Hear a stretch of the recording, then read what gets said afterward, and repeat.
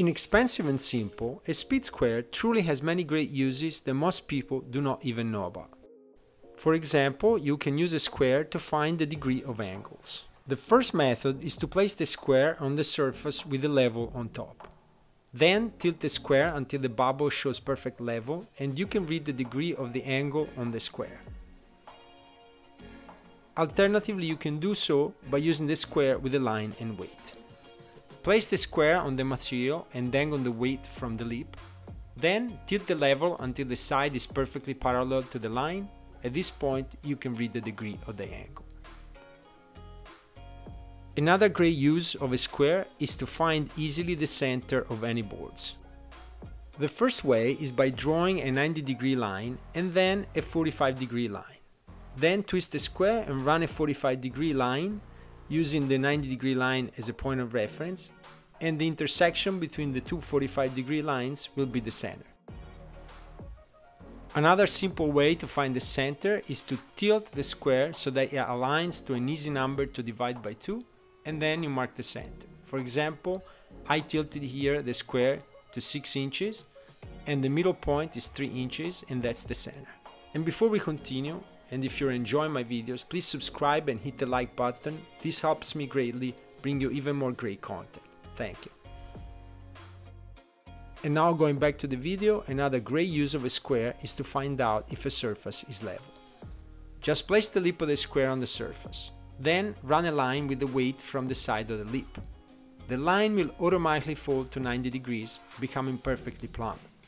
If the side of the square is perfectly parallel to the line, the surface is level.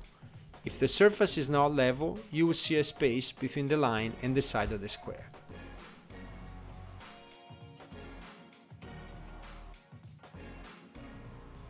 A square is also great to draw the layout of materials.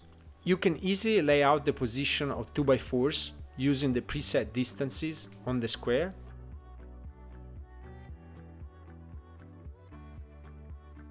And because the lip is usually 3/4 of an inch, you can easily draw the layout of plywood or other similar material.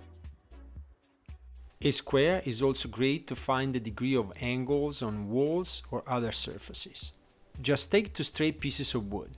Place one flat, perfectly touching one side of the slanted wall, then take the other one and run it across the first piece, touching the other side of the slanted wall, and draw lines on top of the first piece using a pencil or a pen.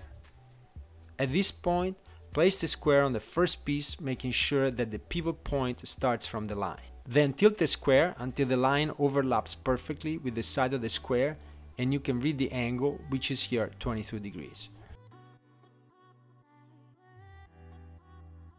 With a square, you can also make precise and perfectly parallel lines along the edge of a piece at preset distances without having to use a tape measure.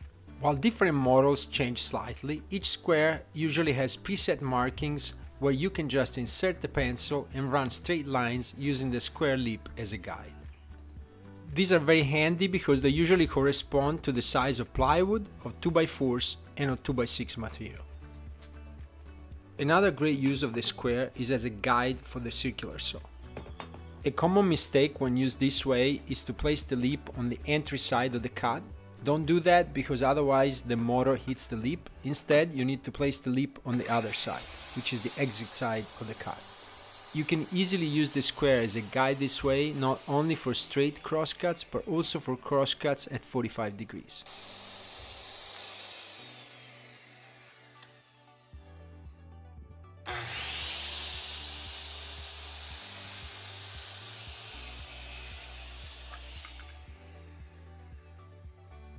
Using the preset markings in the square and the pivot point, you can also use a square to easily draw circles.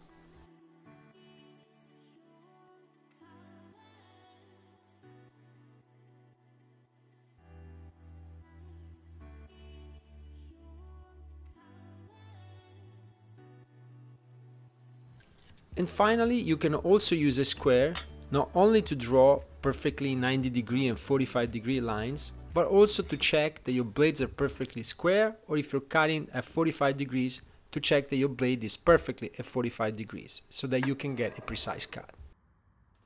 I hope that you enjoyed this video, and I think that you will find useful my video link above on the correct blade depth when you use a circular saw. It's a video that created a lot of controversy, and I think it's very interesting. Thank you again for watching, and if you have not yet done so, please subscribe.